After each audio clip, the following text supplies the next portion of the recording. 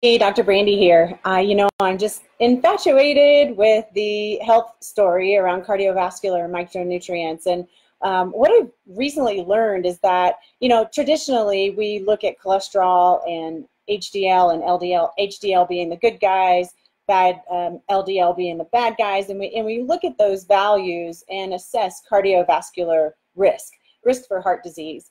And what studies have found is it's not actually so much the cholesterol that's the problem, it's more the carriers of the cholesterol that create cardiovascular disease and plaquing and things like that.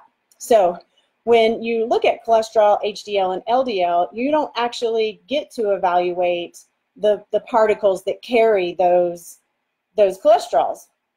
And since the cholesterol is the problem, we got to really look at that part of the system as well to accurately assess cardiovascular risk. So you essentially have three types of particles that carry cholesterol, and so you can think of them as small, medium, and large.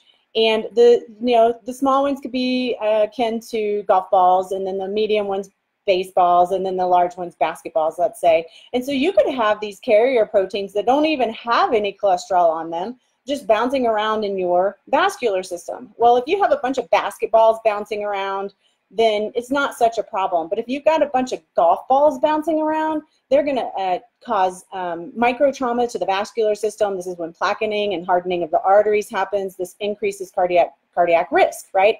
So it's essential to evaluate what kind of particles you actually have in your system. So about 30% of the population has high amount of the small particles of golf balls floating around with a normal level of cholesterol. So you could actually take your blood and check your cholesterol, and you might think that you're doing just fine because your cholesterol is normal, but your lipoproteins are still all over the place and causing more harm than it's even assessed in a traditional blood test or lipid panel.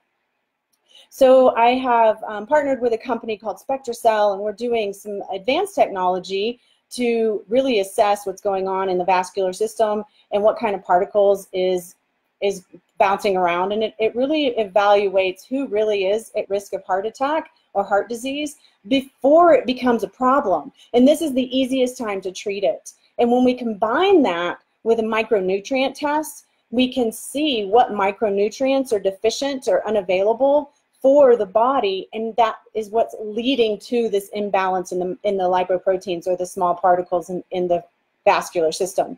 So it can even show us if there's a genetic predisposition to this kind of thing and exactly what nutrients need to be taken so that your body can come back into balance and these small particles will quit harming your vascular system. So it's just really an exciting time. The technology that's happening now in the world of labs and the field of medicine is just extraordinary. And I'm so excited to be a part of this evolution and to be able to share this with you and my patients and the people who are really looking to take their life and their health to the next level. I'm all about optimizing our lives. And so anything that I can do to tweak myself to get myself to that next level is where I'm always going to step to. So if you want to join me, come on along. It is my pleasure.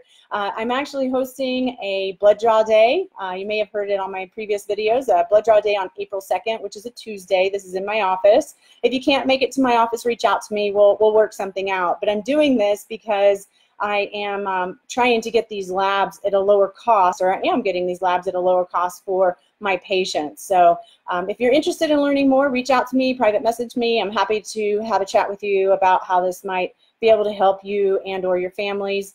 And just know I'm here for you. If you've had these kinds of tests before, please write below and let me know. How did it go? What did you learn? What did you do to mitigate it? And how are you doing now? Like, what improvements have you seen? So these are not things that you're going to feel in your body. You don't feel a symptom when you have high cholesterol or have high small particles bouncing around. You just don't. You show up one day and you have a panic attack and you go to the doctor and they do a scan of your vascular system and your arteries are clogged 95% and then they're wanting to do surgery. Like, it happens like that. Or you get chest pain and you have a heart attack or a stroke and you fall over dead, and that's that. Like, you have to do your labs and evaluate what's going on as you move through your life so that you can prevent these kinds of things from happening and not leave your family in a lurch.